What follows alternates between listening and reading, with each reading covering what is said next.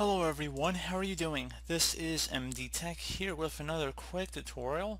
In today's tutorial, I'm going to show you guys how to hopefully go about resolving if you notice an application is stuck in the taskbar on your Windows computer. So let's say you've minimized the program and every time you attempt to open it, you see it doesn't really allow you to click and drag it. In today's tutorial, I'm going to show you guys how to hopefully go about resolving that. And I'm going to go through a couple different methods on how to do that. So the first thing I'd suggest would be to right click on the taskbar, uncheck where it says lock the taskbar, so just click it one more time, and then move the taskbar up or somewhere else on the screen, and then move it back down, and now you see the window has reappeared. You can alternatively also try right clicking on it as well and then selecting maximize or minimize.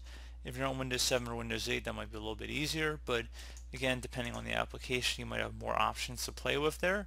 So I just wanted to give you guys a couple different workarounds to potentially help resolve the problem. Moving the taskbar seems to really help me out in a lot of instances. And once you're on, you can always right click on the taskbar again and then select lock the taskbar, just so you're not accidentally moving it around in the future for some reason.